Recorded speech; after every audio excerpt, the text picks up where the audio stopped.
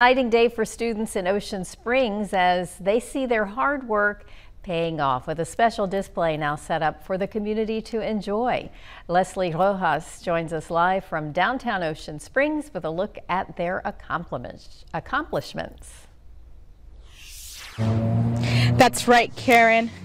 We are here in downtown Ocean Springs, and as you can see behind us, there's some beautiful murals. Here with me is Miss Brittany, who's an art instructor there in Ocean Springs. Just tell us a little bit about these murals. So our students have been working on these murals since October.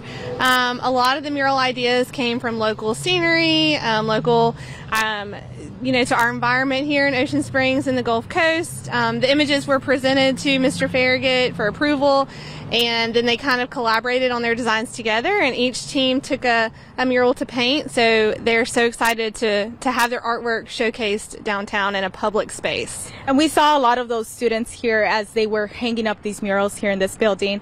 Tell us, how excited were they?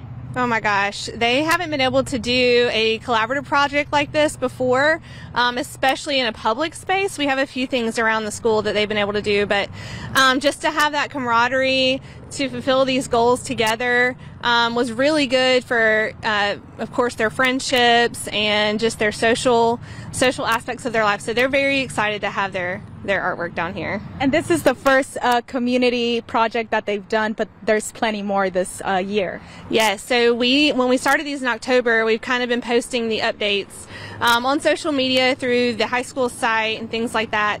And once kind of word got out, I started getting some messages from other people. And the past couple of years, we've collaborated with Ocean Springs Education Foundation.